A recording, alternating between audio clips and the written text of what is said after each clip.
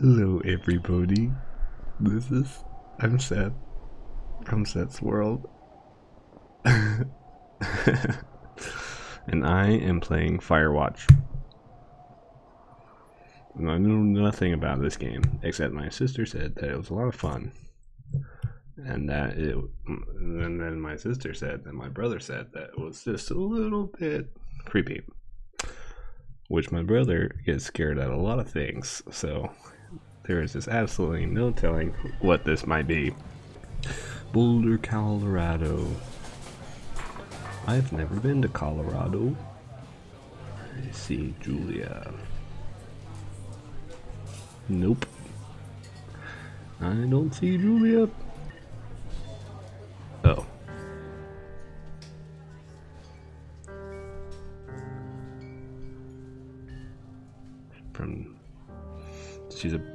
You approach her. Uh-oh, I'm drunk.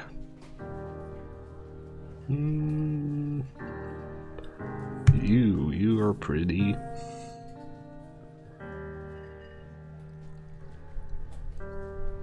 Someone should buy you a cheeseburger, she says. She flags down a waiter, and 1 week later you are Julia's boyfriend. Yes. Nailed it. To use objects.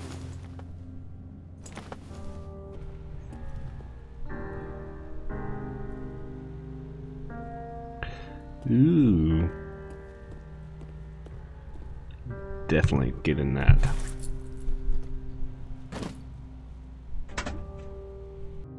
Aw. You date over a year, she drives you absolutely nuts. It's great. That sounds so good. You move in, you share an apartment near the school with a view of the mountains, you two drink beers out on the deck, you drink beer just about anywhere. Life is good. I mean, of course he drinks beer everywhere. He was drunk when they met. Julia wants to get a dog. Oh, no. There's a scruffy, undersized beagle Julia's in love. She wants to bring it with her to class. There's also an intimidating but gentle German Shepherd. Nothing bad could happen to Julia while walking this dog. It's bad A. Definitely German Shepherd, named Mayhem. That's always a good sign. In the park and goes with Julia on her runs, even though he's too big to bring to school. Julia loves him all the same. Mayhem is a friend, child, pet, all rolled into one. Aw, that's so sweet. 1979. You talk out on the deck. It's summer at 9:30 p.m. and the heat still radiates off the high desert. What do you think about kids? She asks. Oh boy, this is getting very, very, very serious. Kids, they're not very smart or good at much. I'm saying if you and I have a couple little idiots. That's so sad. I think that would be pretty good. In that case, we should probably get married. Yeah, I would like that, you say. These kids are going to be screwed up enough. It's probably for the best that their parents are hitched. Absolutely right. Definitely. Where is Julia? Kind of starting to think that Julia's fake. Cause I haven't seen any Julia anywhere. Can I jump? Don't think jumping is something I can do. Can I get back in the truck? Door 4, trail ahead. Oh boy. Boy, oh boy, oh boy. Do not forget to check in. You're in their country, bears. Oh boy. Oh boy, oh boy. I feel like I should be able to jump. 1980, it's a Thursday night and Julia's 4 hours late. Uh-oh, she doesn't call, you're worried and getting angrier by the minute. I bet she didn't take Mayhem with her. She walks in after you've gone to bed. She's not quite drunk, but she's clearly been having fun time. You fight when she gets between the sheets. You get mad. Definitely get mad. You call her an inconsiderate a-hole. She tells you to F off. Or F yourself and to not be such a baby. You call her selfish. She knows you mean it and it hurts her feelings. Oh. I don't know what this guy's name is. 1981. Julia still likes to draw. She draws plants from her research. She draws all the places you go. She draws you. Aw, so sweet. You pose and flex like He-Man.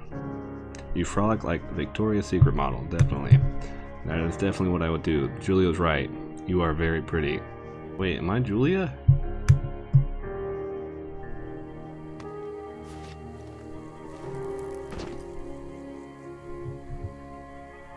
No. I'm not Julia. I'm just... she was just... You know, I get it. This is beautiful. OMG. Ooh. Alabama, ooh, it's a bit of cocoa. Lion King. Ooh. Feel like I'm gonna need to jump. Oh wait.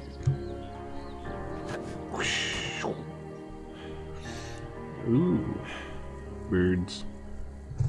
1982. During the summers, you and Julia enjoy walking mayhem at night. Mayhem. There's a festival in town that brings in folks from faraway places. One of them tries to mug you with a knife. Oh no! Mayhem runs away. May me moo f diddy dog, Julia yells.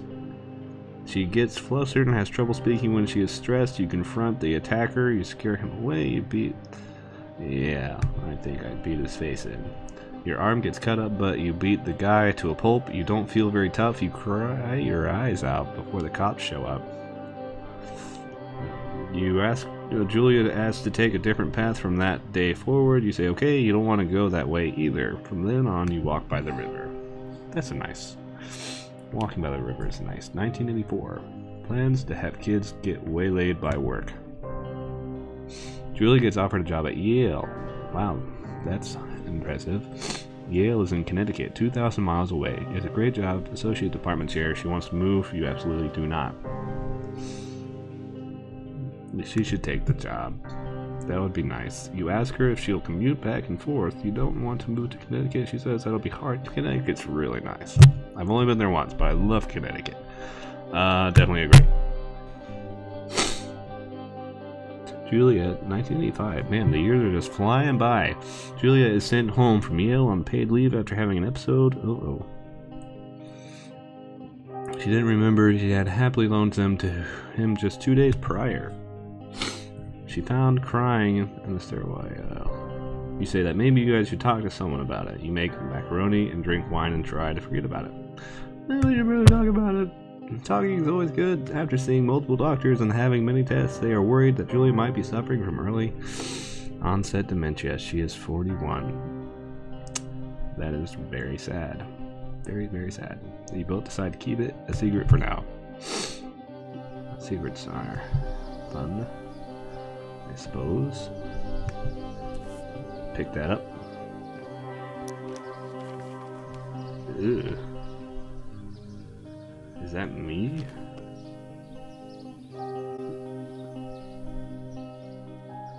Mayhem is getting older. He's got silver hair down his back and slows down at night. You and Julia walk him to the bar to see your friends, and it feels like nothing has changed. Julia goes back to the university. Very, very sweet. 1987. This is kind of reminding me of, like, what's that movie with the balloons and the dog and the old people? It's Pixar. She is sent home on permanent medical leave. If you guys know what movie I'm talking about, let me know, because I can't remember. Some days you get the Julia who calls you a dope and your unborn children little idiots. Other days you get a stranger. Have we had children? I don't think we've had children yet. She pulls you into bed to make love. After 5 minutes, she goes into panic, believing her dad is at the door. Oh no. You tell her family they are crushed and begin to make trips to and from their home in Australia to visit her. For a while, your friends come by with little things to brighten the day. She gets worse. Uh-oh. 1988. You spend your days following Julia around the house. You count the seconds between the 2 weekly visits from Daniel, the nurse. He suggests that Julia could live somewhere else. Somewhere with 24-hour care. A home. It sits with you for a couple months. You decide to move her into a full-time care facility. You determine to take care of her by yourself. I think that's the best route to go there. This is so pretty. I love the leaves and the colors. Can I climb over this? Nope. Ooh, look at the flowers. I want to go frolicking. I don't think that's a way.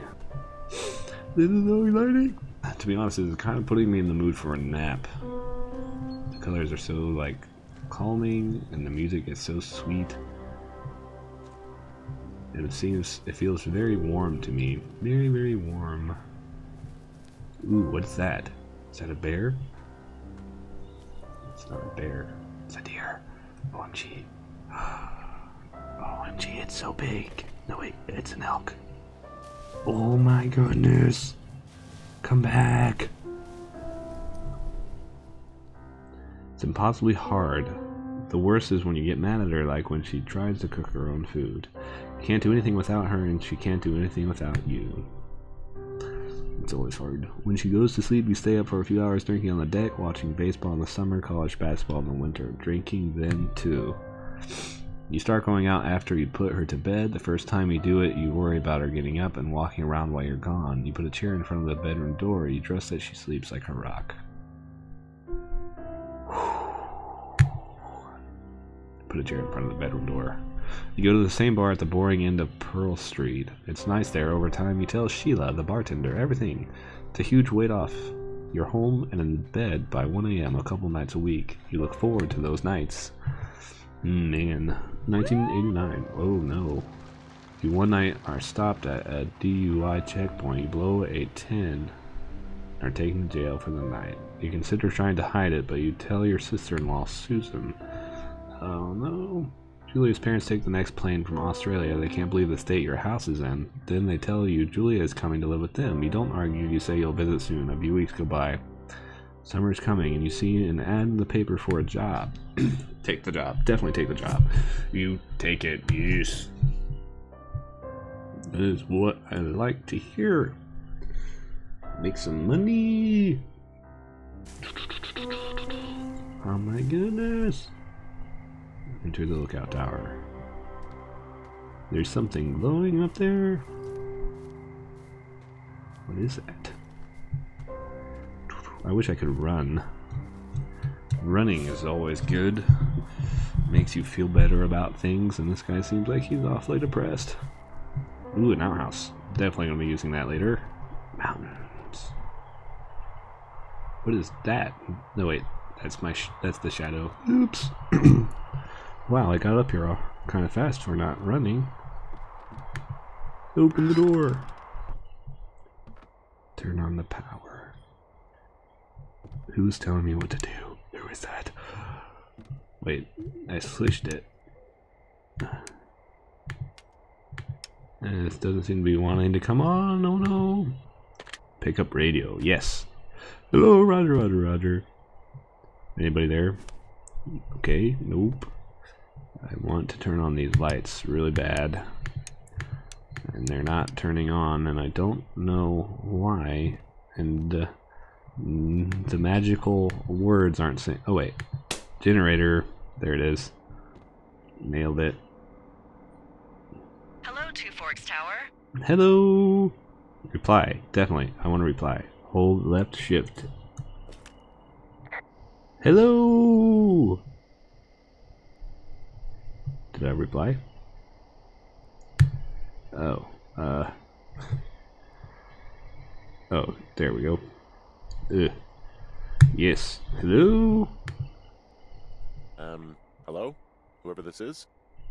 It's Henry, right? Yeah. How do you know my I'm name? Delilah.